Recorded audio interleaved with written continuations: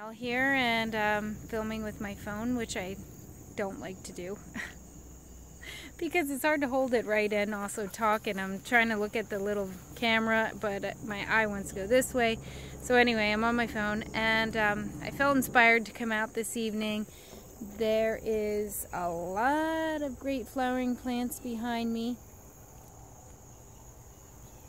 We have ragweed coming up right here, and these little seeds are so good. Tastes a little bit like, well, actually these are the flowering pods before they're seeded, so this is more sweet, and when it dries then it'll have more of a wheat taste, but they're really good. I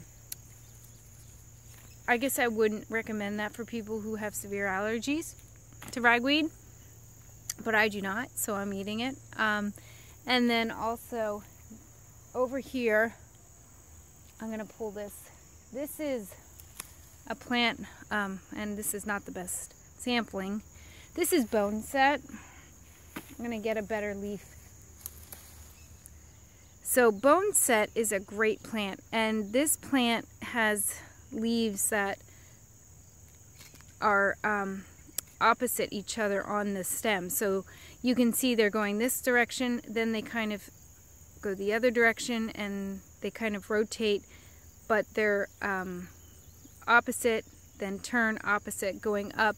So they're kind of easy to recognize by their stem. They like kind of like a wet soil. And right now though, they just started to flower, the Boneset herb. And this plant has a lot of nicknames. One of them is breakbone fever, and it is excellent for fevers, just like yarrow is, which is an herb I talk about a lot and love. And I would make sure, if you have this, to collect it and dry the flowers and the leaves and save it for cold and flu season. Cold and flu and other maladies season. It is an herb that'll help you sweat. It is an herb that'll help break a fever. It is an herb that helps your body overcome illness and kind of like purge it out of the system. And it's pretty prolific, especially if you have a wet area. I'm sure you'll probably have it there. So I would say get out your herb identification app or book and help yourself identify. But once again, has these nice dark green pointy leaves, that kind of spiral going up the stem, and they are opposite each other, then turn and continue up.